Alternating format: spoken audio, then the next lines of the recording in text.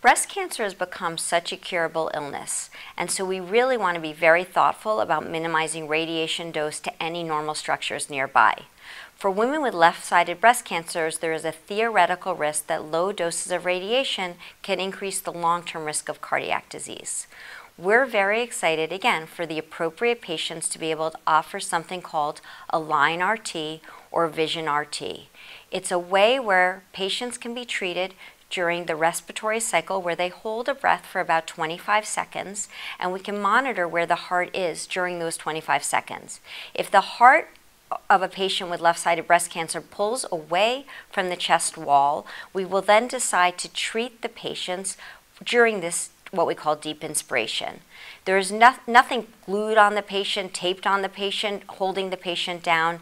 There are, again, imaging cameras in the ceiling that can track respiratory motion. And so for the right patients, when they're being treated with this deep inspiration breath hold, we monitor them, we tell them when to hold their breath, and we deliver the radiation during that part of the respiratory cycle. And when the patient then exhales, the machine turns off. That's one of the many things we have to offer at Saint Barnabas Medical Center to individualize patient care for our patients with breast cancer. Another technology that we also have for appropriate patients are treating them on their bellies or in the prone breast position.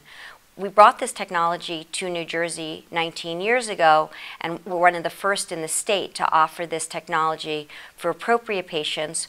Again, it's a way to pull the breast out of the, off the chest wall so that we individualize each patient that we see. We individualize their anatomy, where their tumors are, and decide the best way to approach our patients, the patients that we care for at Saint Barnabas Medical Center.